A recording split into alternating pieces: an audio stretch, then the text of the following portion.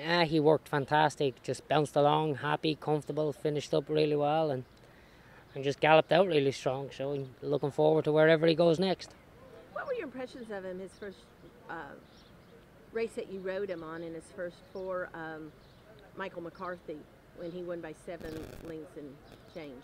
He, he did everything right that day. Set on a hot pace, gradually picked it up, and we turned for home. We asked him for more effort, and he gave it, and he accelerated away from the competition, and it was, it was impressive.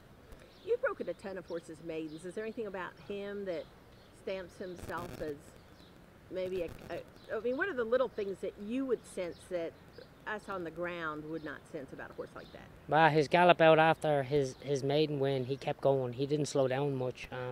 So to me, that points to 2 turns, and let's hope he keeps developing and keep taking a step forward. And by the end of the year, who knows what we're going to have.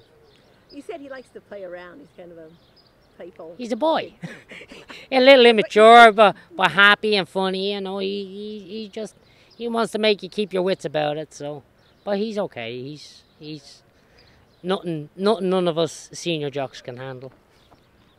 And he's like, you can't judge a book by its cover. You can't judge a horse by their price. And this horse costs $2,200. Hey, it don't matter if they got the right ability and the right attitude, and some of them are overlooked. Maybe because he was a big gangly thing as a baby, I don't know, but I know one thing, he's grown into himself pretty nice now. And you know firsthand about inexpensive horses that go on to win Grade 1s. Yeah, I've ridden the horse that won the Arlington Mr. D Stakes last summer. He was $7,500 buy. Lovely horse by English Channel, and English Channels develop a little later in life, which is a great thing because he won that and he came back and he won a Grade 2 this year.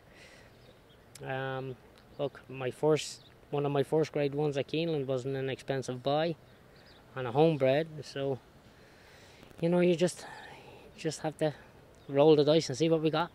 When we were talking earlier, were you saying that the speed that he showed in his last race you weren't necessarily expecting? Well, I wasn't expecting it because his first couple of runs he didn't break that sharp, but I guess putting him back on the dirt made a difference, and it was 1 turn, and he'd been working fantastic, shown plenty of boot, so let's see what we have when we go wherever we go.